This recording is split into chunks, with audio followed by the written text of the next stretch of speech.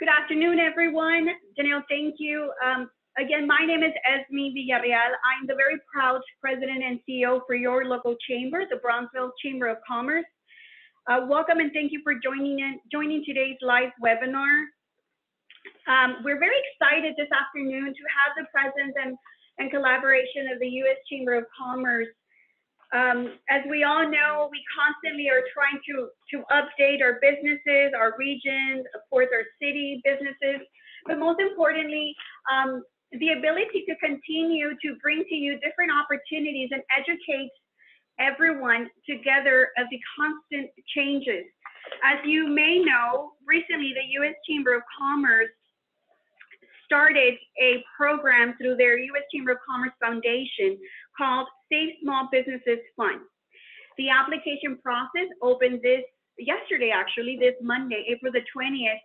And earlier, before having everyone joining us in conversations with our speaker today, Mr. Thomas Sullivan, we know that a lot has changed in the past 24 hours, and we're very grateful that the U.S. Chamber of Commerce had the ability to continue to bring this information to you and update you of the existing changes within the last 24 hours, and of course of different other opportunities that are available currently for businesses. Mr. Thomas M. Sullivan is the Vice President of Business Policy at the U.S. Chamber of Commerce, working with Chambers of Commerce and the U.S. Chambers nationwide network. Mr. Sullivan harnesses the views of small businesses and translates that grassroots power into federal policies that bolster free enterprise and reward entrepreneurship. He runs the U.S. Chamber Small Business Council, engaging those members on a regular basis to increase small business input and involvement in chamber activities. Previously, Sullivan was an attorney in the government relations practice of Nelson, Mullins, Riley, and Scarborough, LLP, a law firm with a major East Coast presence from Tallahassee to Boston. Before rejoining Nelson Mullins, he served as general counsel for the Bipartisan Policy Center, a nonprofit organization founded in 2007 by former Senate Majority Leaders Howard Baker, Tom Daschle, Bob Dole, and George Mitchell. Sullivan represented several firm clients before Congress and federal agencies and built a small business advocacy platform that included the Coalition for Responsible Business Finance, a group of non-bank small business providers, and the Small Business Coalition for Regulatory Relief. Sullivan served under President George W. Bush at the highest-ranking government official charged with exclusively advocating the views and needs of small business before government agencies and Congress. As Chief Counsel for Advocacy at the U.S. Small Business Administration, he was directly involved in more than 100 regulatory and legislative matters, testified frequently before congressional committees, and was a spokesman on economic conditions and entrepreneurship. The hallmark of his tenure at SBA was a national legislative initiative guaranteeing that small business has a voice in state regulatory decisions. Upon leaving government, Sullivan was named to the National Federation of Independent Business Small Business Legal Center Advisory Board, and he serves on the board of directors of the Global Entrepreneurship Network, a platform of programs and initiatives aimed at creating an entrepreneur ecosystem. Sullivan earned his Juris Doctor from Suffolk University Law in 1993 and a Bachelor of Arts in English in 1989 from Boston College. He lives in Virginia with his wife and 2 sons. Tom, welcome once again, and we thank you for your presence and for allowing us to learn together of the new opportunities offered by the U.S. Chamber of Commerce Foundation and other existing programs at a federal level.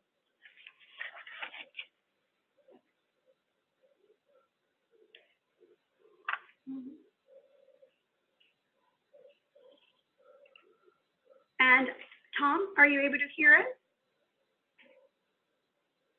You've been unmuted. Aha.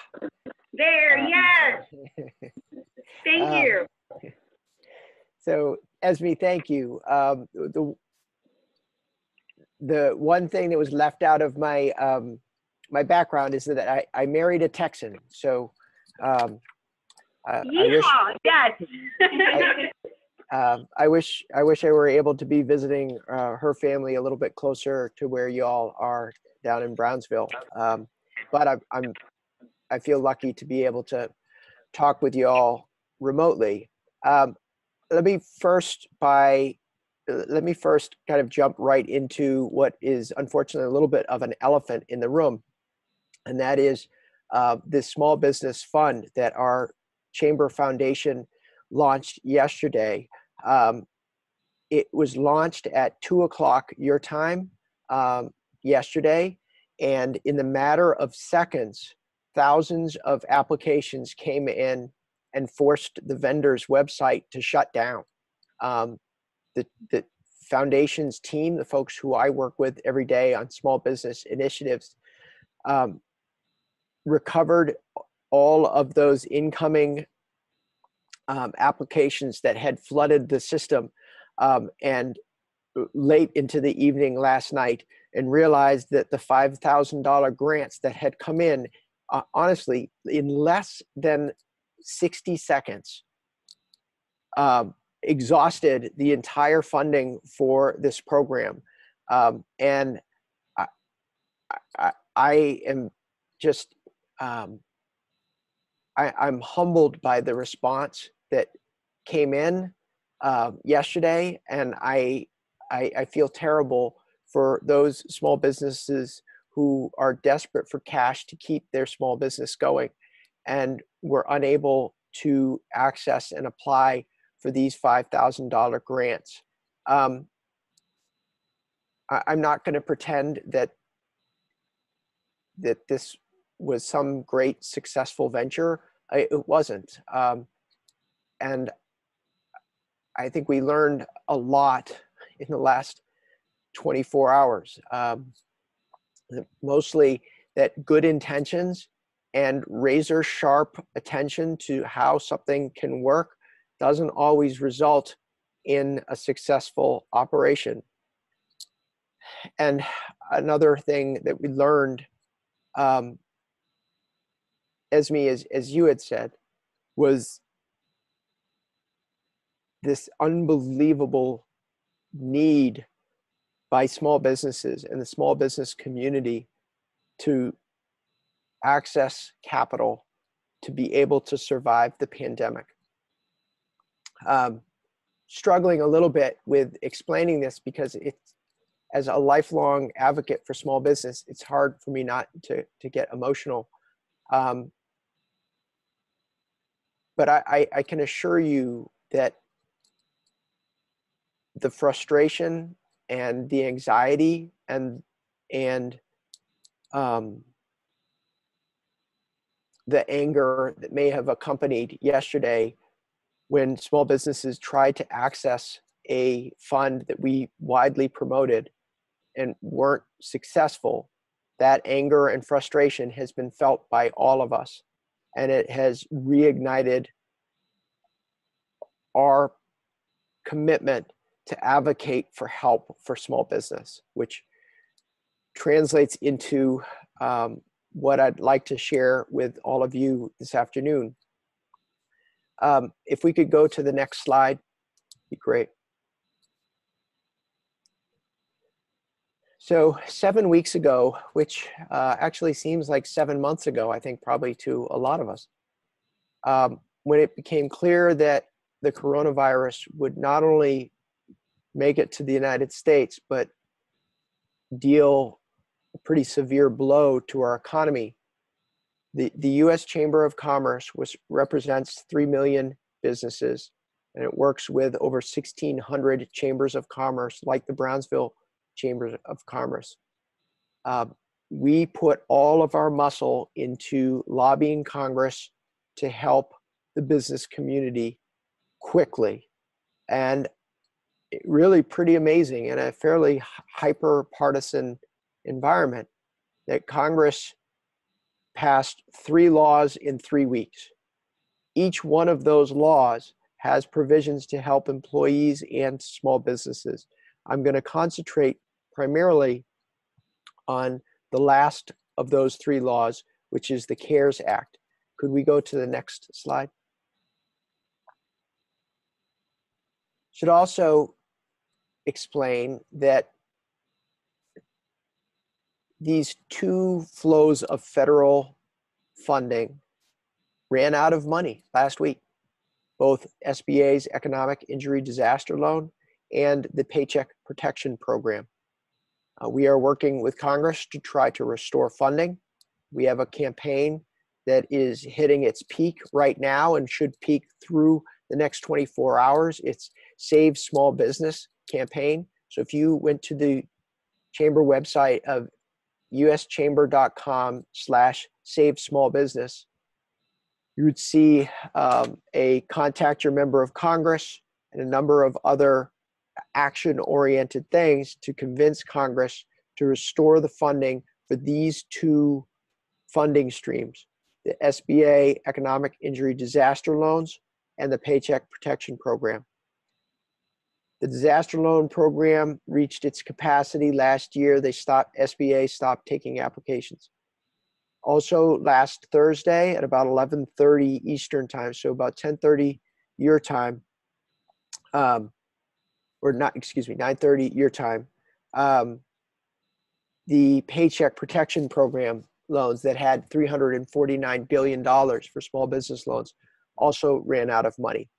So this afternoon, the Senate is very, very close to a deal. I'm looking at my watch.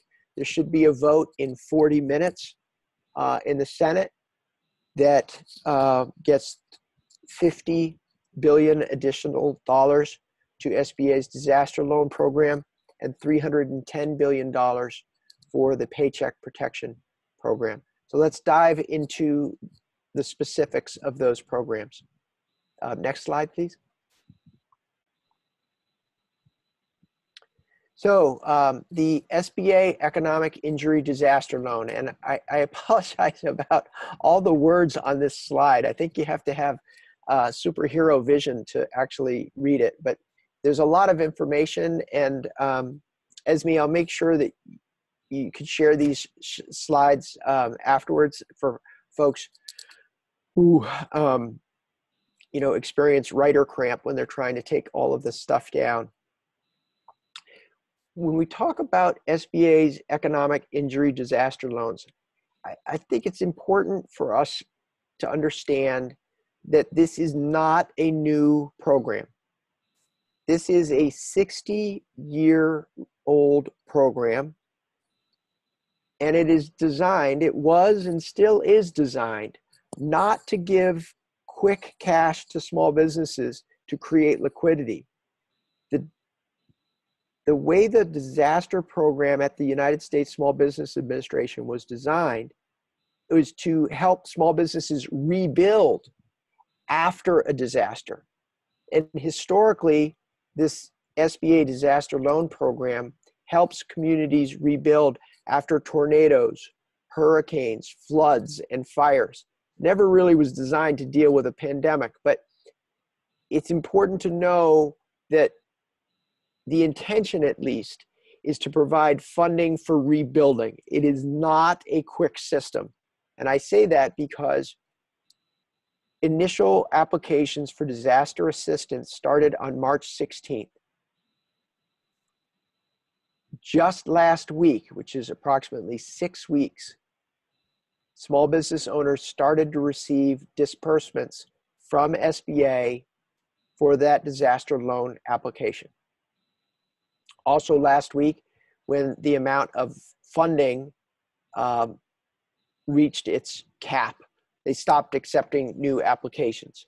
Generally, at this point in the presentation, I go through how easy of an application it is. I mean, they had streamlined the application from a very difficult, cumbersome, resource-intensive process that could take 2 or 3 days to something that a small business owner can fill out in 15 minutes on their smartphone.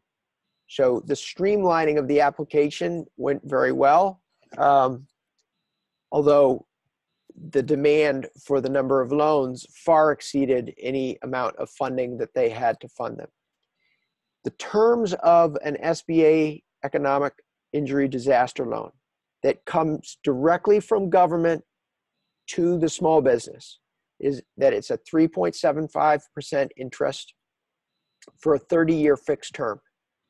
Principal and interest are deferred for a year. And the way it works, once the applications get reopened, the small business goes to sba.gov/disaster. You fill out the application, and on the application, there's no information that says, how much of a loan do you want? Just says, I have experienced significant economic damage. I need money in order to survive.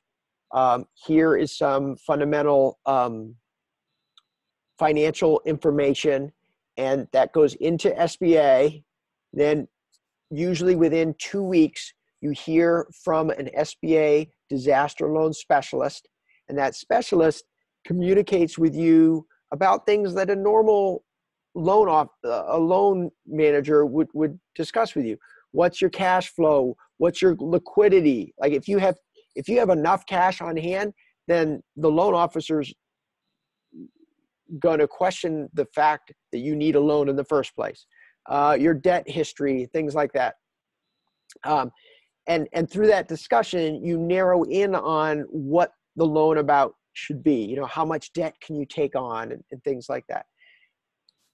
2 weeks, generally 2 to 3 weeks later. So now you're at the total of that approximately 6 week process. The SBA disaster loan specialist will contact you and say whether or not you get the loan. And then subsequent to that, the loan amount is ACH'd to your bank account. Now there's one part to this SBA disaster loan that is new with the CARES Act that just passed at the end of March. The CARES Act included a grant.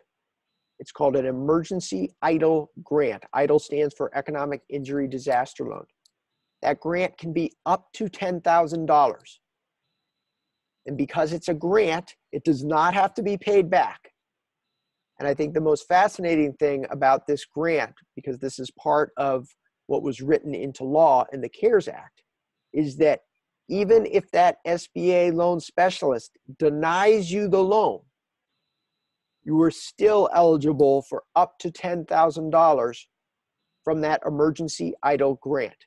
Now, the way SBA has interpreted the legislation is that that grant be given to a small business in relation to their employee size. And at least last week when they were dispersing these grants, SBA was dispersing those grants as $1,000 per employee. So if you had 10 or more employees, for instance, you would receive the maximum $10,000 cap.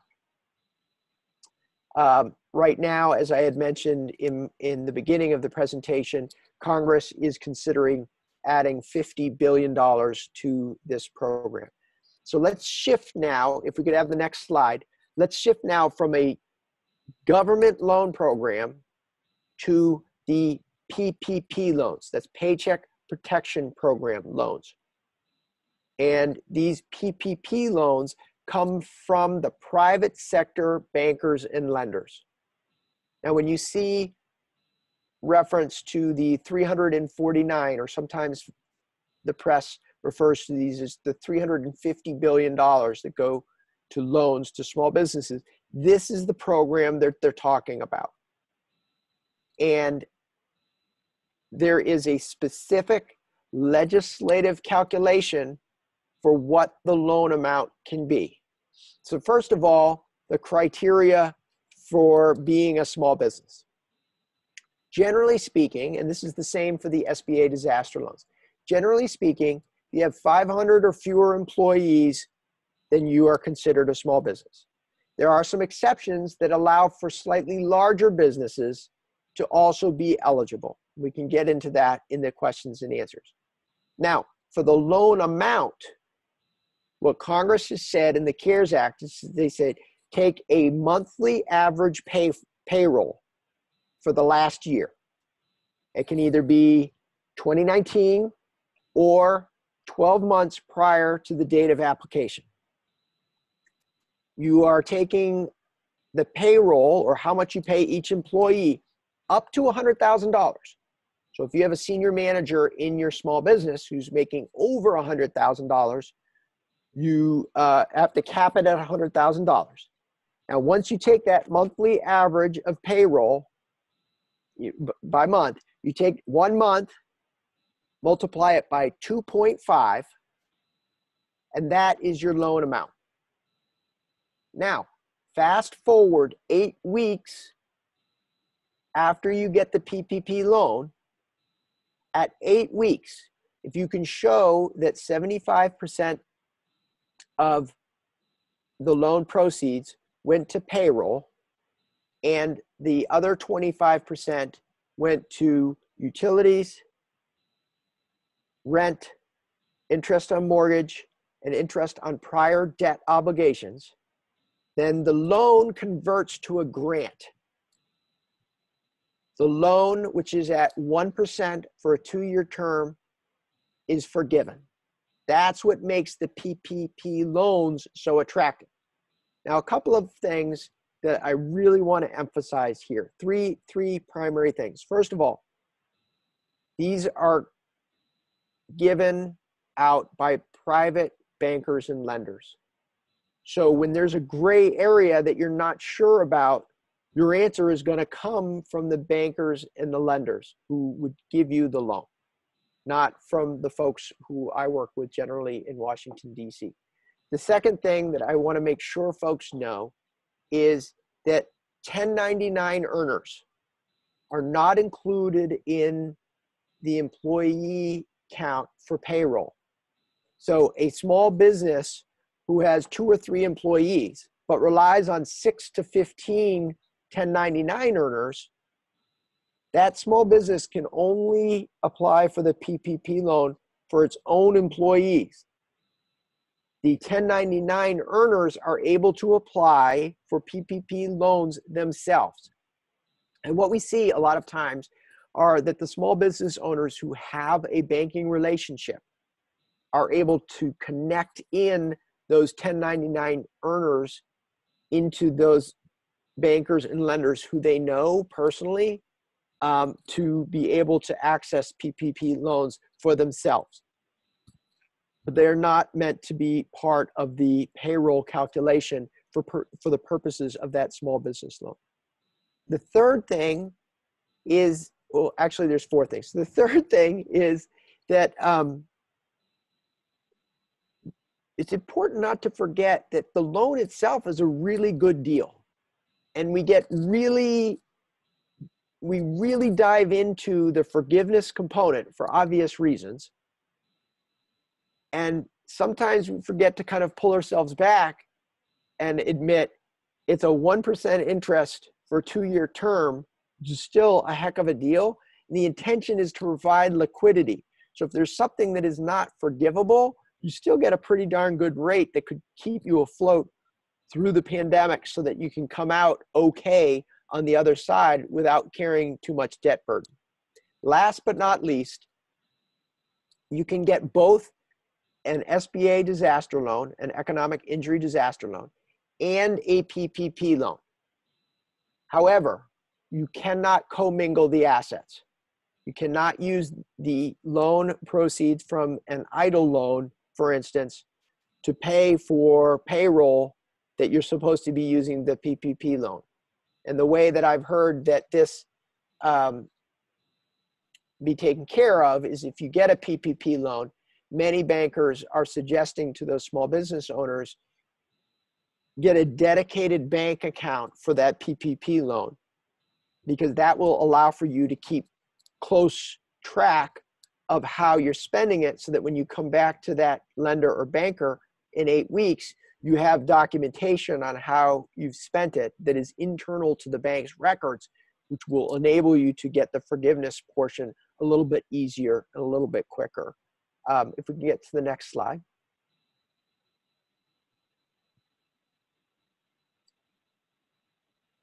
So the latest news, and this is certainly something that that changes twice a day, every day. A little bit of a background. So what we experienced when the loans ran out yesterday, last week, that SBA actually managed to put out in 14 days did roughly the equivalent of what SBA manages for 14 years. So that gives you a little bit of an acknowledgement of how crazy this whole system is to start up a whole new lending program and see that type of volume. I guess that's a simple way of explaining that it did not go smoothly. I mean, there have been frustrations at every single level, probably the most important level being the small business level. But there's been frustrations by bankers, frustrations by our colleagues at Treasury and SBA and at the White House, and certainly frustrations by folks like me and Esme and others. The good news is that those frustrations are all going in the right direction to try to help small businesses. Rough count from last week when money ran out, that there was about $1.6 million $1.6 million loans. Average size of those loans is about 215,000.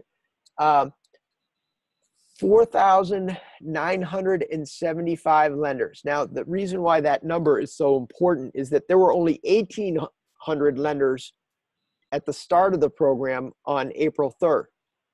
So SBA and Treasury are letting more and more lenders into the system. We have been pushing them to allow more lenders in even while the lending program has been on pause. And we're certainly hopeful that when Congress restores some funding, that additional lenders like QuickBooks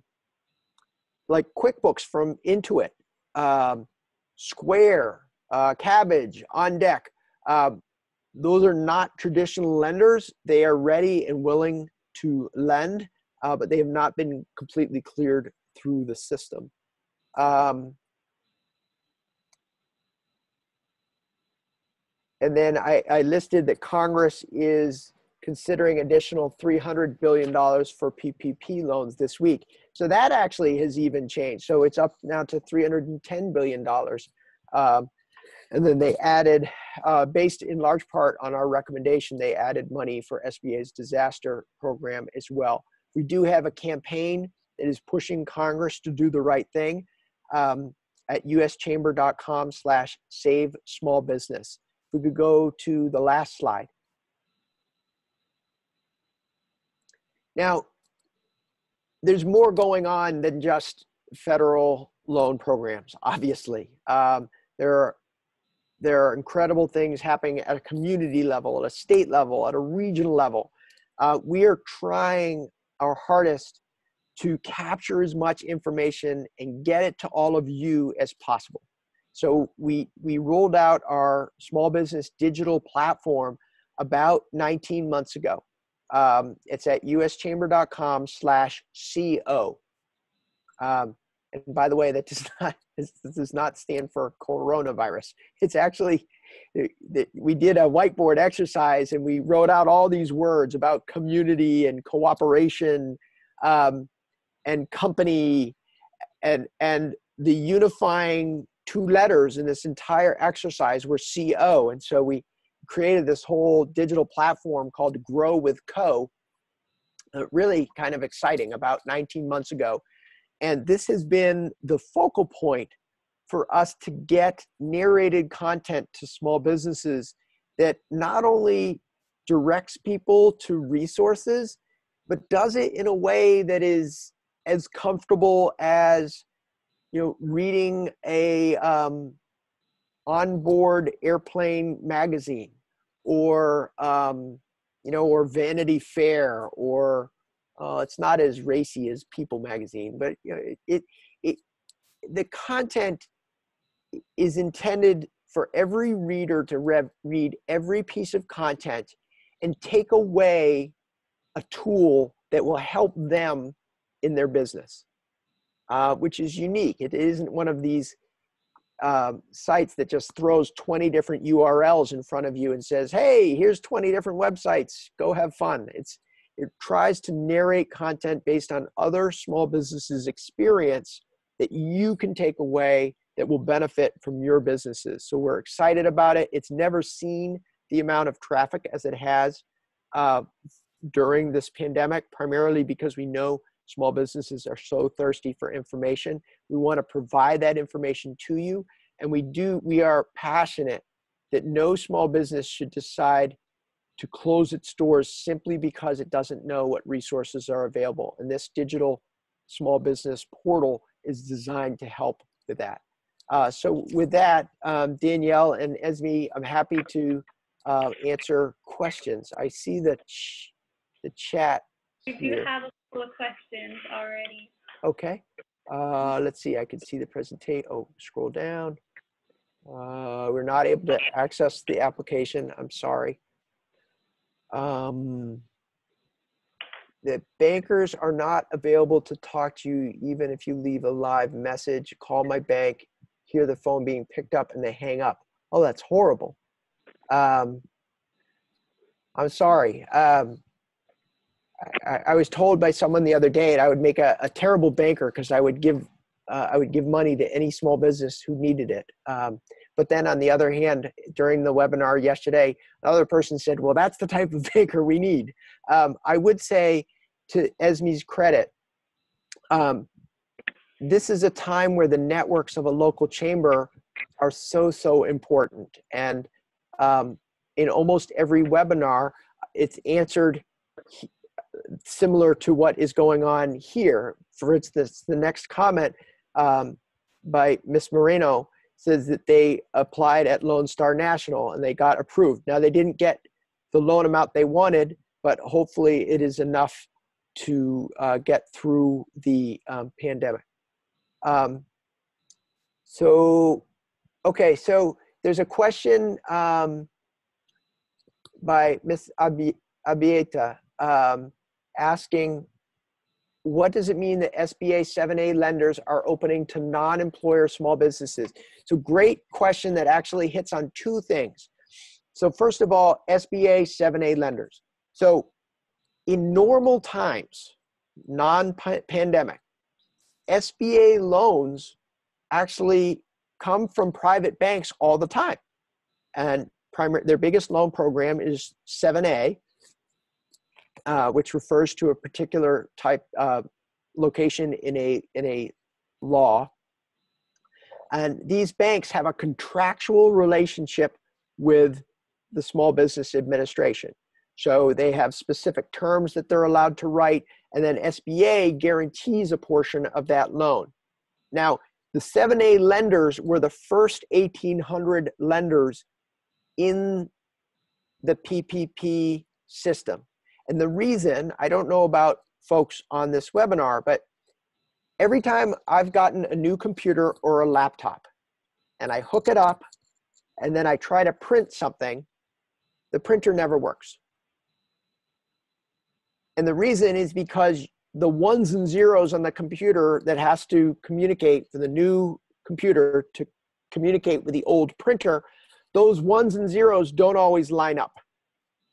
Very similar with how lenders interact with the Small Business Administration.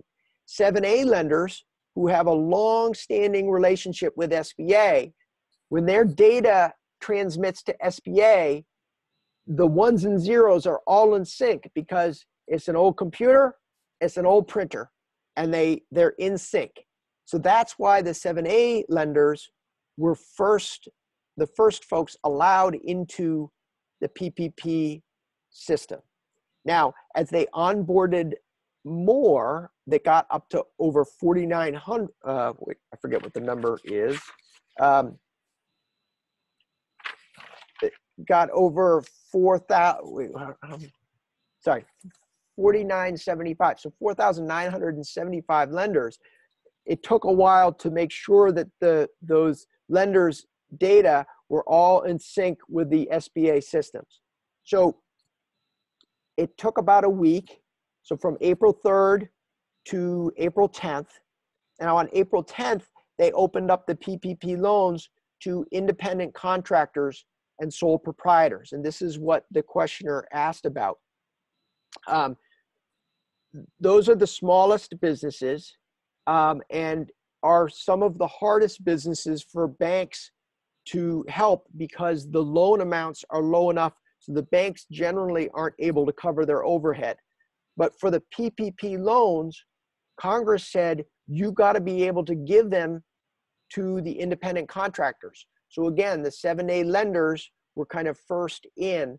We are hopeful at the U.S. Chamber that a lot of these non-bank lenders fill the void where some of these independent contractors who don't have a banking relationship will be able to access the PPP loans. So we're pushing very hard for Treasury to get assurance to these non-bank small business lenders to allow them to lend. And that's the independent contractor situation that has evolved. So there's a question about what if you filled out an application but you never got notified? Do you have to do the loan application again, hope that you get notified and that the money doesn't run out again? So what has happened between last Thursday and today, Tuesday?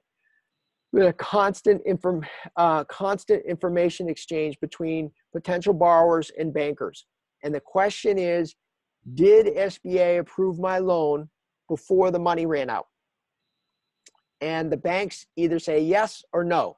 But here's what's going on behind the scenes. The borrower contacts a bank, fills out whatever forms are necessary. The bank then makes a decision that they're going to go ahead with the loan and sends that information to SBA. SBA reviews the information and it assigns a loan number, sends that number back to the bank.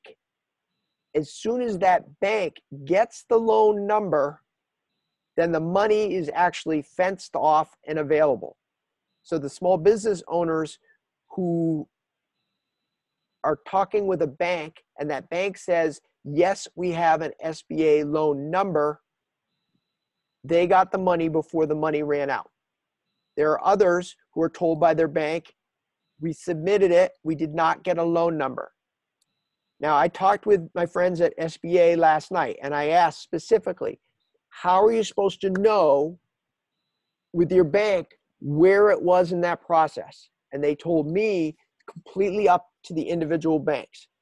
So some banks, there are some banks who we've talked with who have all that information ready to go. As soon as the funding is restored, they're going to hit send and all that data is then go to SBA. So that means basically two things.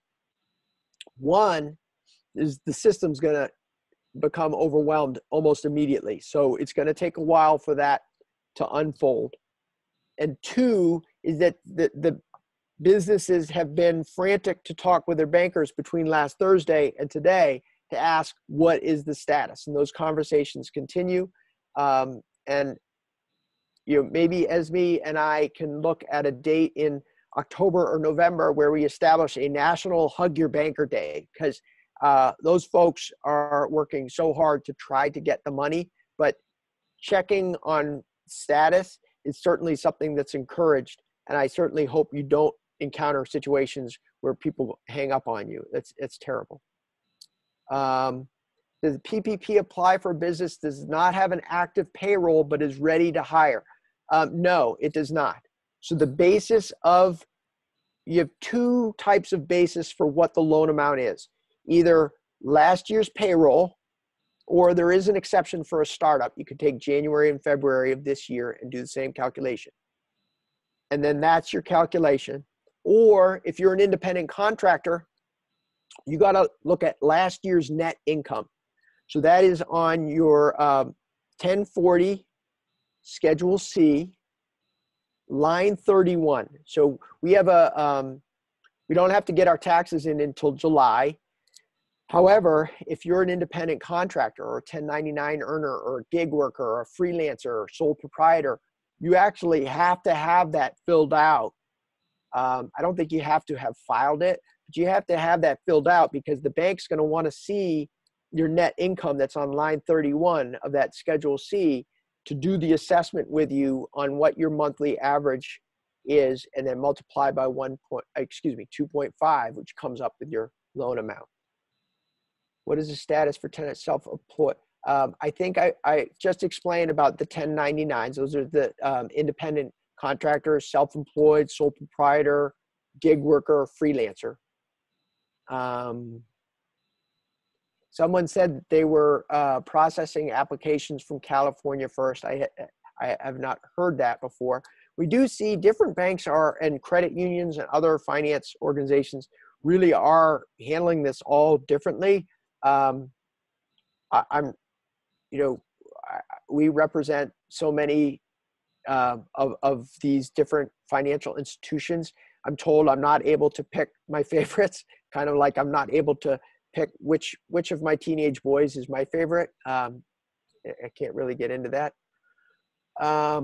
We applied for the EIDL loan on 3/29/20, have not been contacted by an SBA loan specialist. So it's good that you've seen a hard inquiry on your credit, because that means they're checking, trying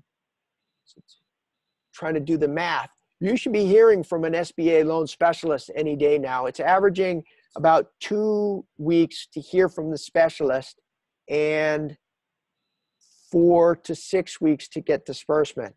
I wish there was a way for this disaster program to be more transparent about where people are in the queue. Similar to if you have a package delivered to the Brownsville Chamber of Commerce, you're able to track exactly where it is. Unfortunately, SBA does not possess that capability, but when Congress is looking at revamping that program in the months and years ahead, I think that's something that we're going to be pushing for, because heard a lot from small businesses who are really frustrated about checking on where their loan is in the process. And quite frankly, the true customer service hotlines and the email, it takes a lot of staffing for them to man these. So it seems as though the resources could be perhaps better deployed with the use of better technology. Although it's easy to be an armchair quarterback with the situation that they're trying to deal with and try to help small business. What's the new plan for small businesses? PPP exhausted, small amount. All right, so Ms. Moreno asks a fairly broad question about, well, are there other sources of capital? The simple answer is, I don't know. Every community is different. There are incredible programs that exist where communities are coming together and trying to help. We are trying to capture as much of it as possible on uschamber.com/CO. And we'll be pushing for every possibility of funding that we can. People that applied at the end of March just started receiving funds late last week. From Ms. Juarez. Yeah, so the SBA disaster program did hire Amazon Web Services and also a subsidiary of Quicken's Rocket Mortgage to try to speed things up on the back end. Sounds as though that they're getting some movement on that, which is a good thing.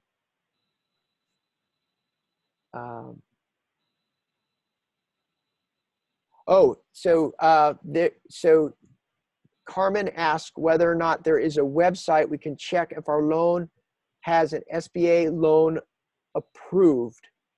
If you're talking about the disaster loan, there are 2 customer service lines plus an email, and I will make sure to get those to Esme after this call.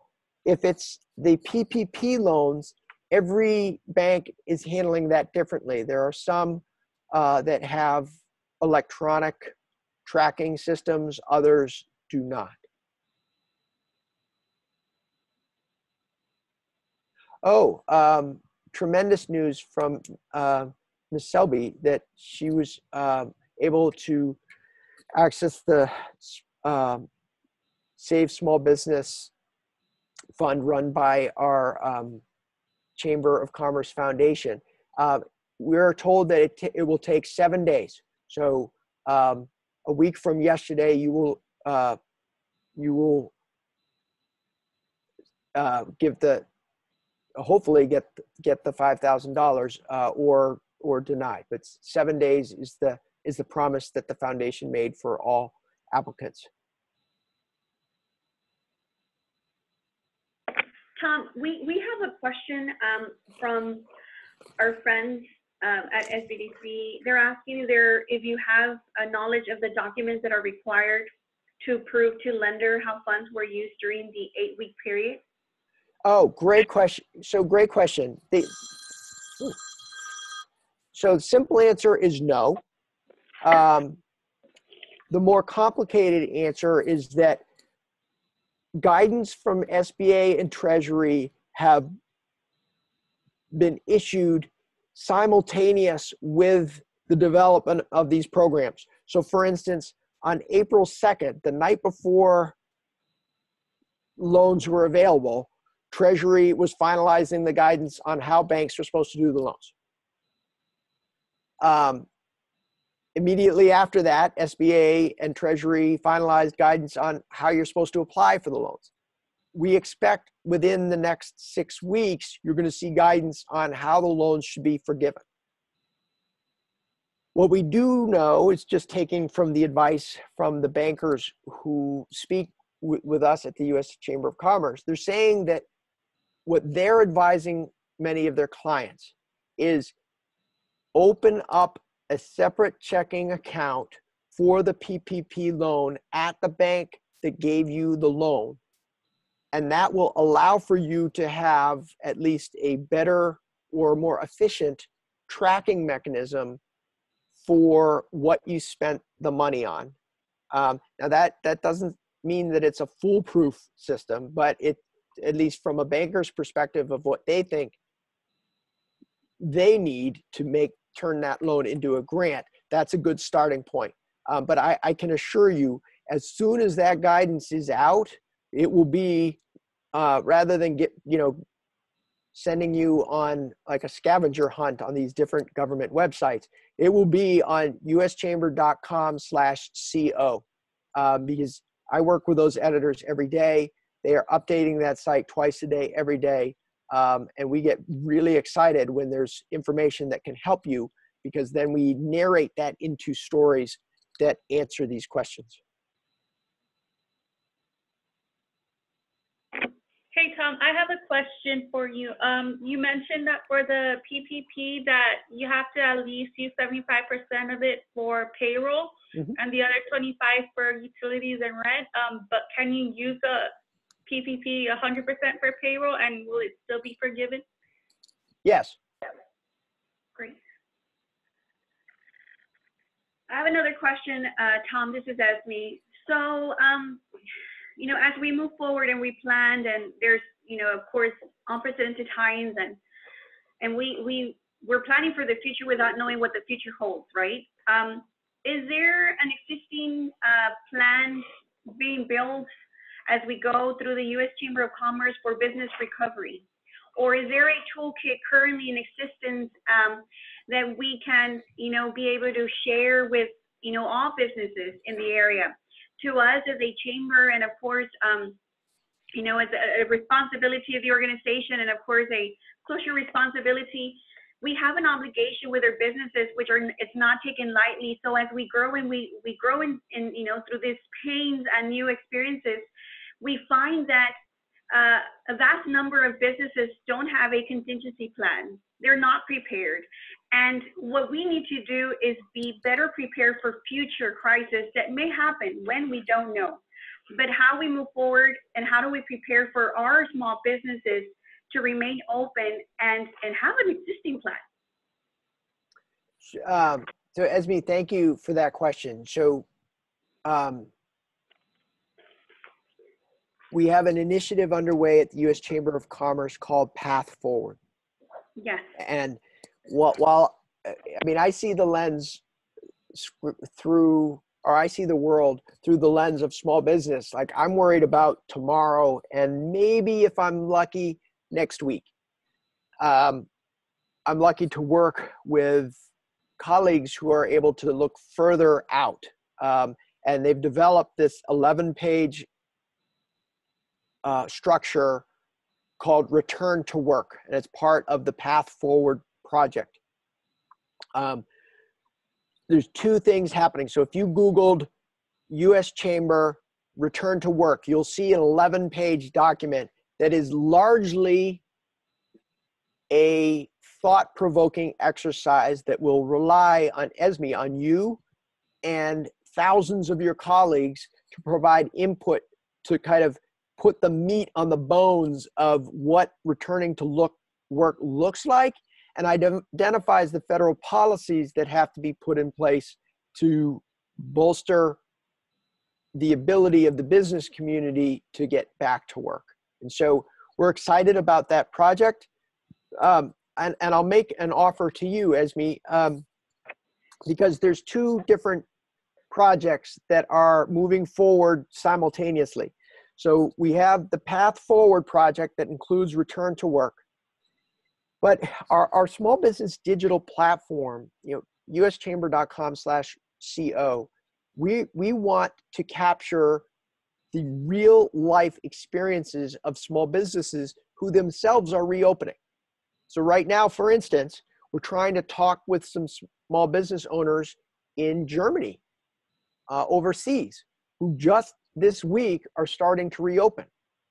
Because what we're finding is if we can provide that connectivity of, well, this is something that a retail shop did in Germany, or there are some beaches that are reopening in Florida this weekend, for instance, and we can capture like a beach t-shirt shop, like what are they doing in Florida? If we can get these narratives down, out of that will come kind of a best practices regimen that we want to share with as broad a community as possible. So I make you, Esme, the offer of it, as you come across different small businesses who are experiencing both positive and negative, we're not afraid of like bad stuff either, then we would love to talk with them and incorporate them into some of these narratives that will inform then a even broader universes of small businesses so that we really get that type of community connectivity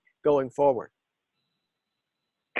Absolutely, we would love to participate and be, partake in this initiative. I think we have the obligation to tell the story of our small businesses, and this allows us to really, have that genuine conversation and connect to really, like you said, regardless being a positive or a negative, of course, conversation of the outcomes.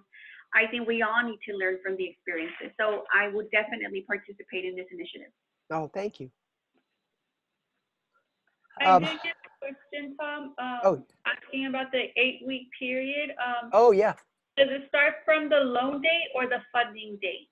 As soon as that money hits your bank account is when the clock starts ticking.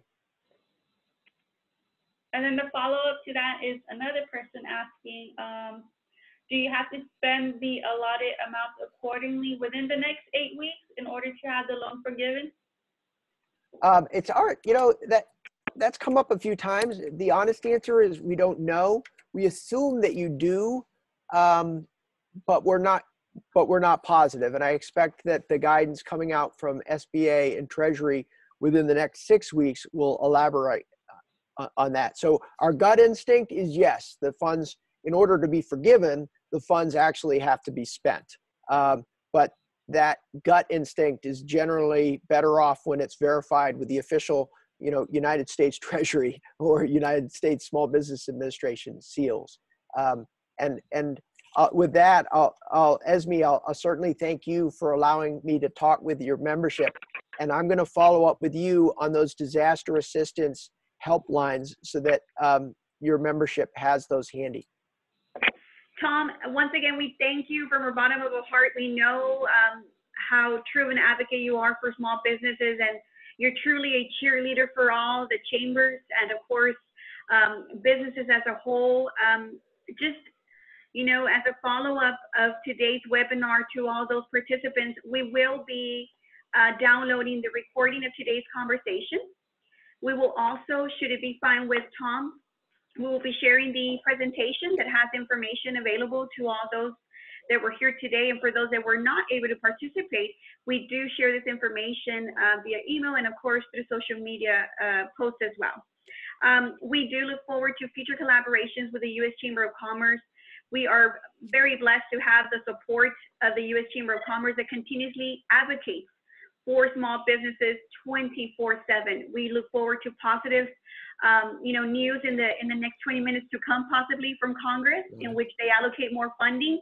And with that, thank you very much to all the participants. Should anyone have questions or need additional information regarding of existing programs, either federal, state, or local, do contact your local chamber at 956-542-4341 to better assist you. Good afternoon to everyone, and Tom, once again, we thank you. Thank you, Esme. Bye, folks. Bye.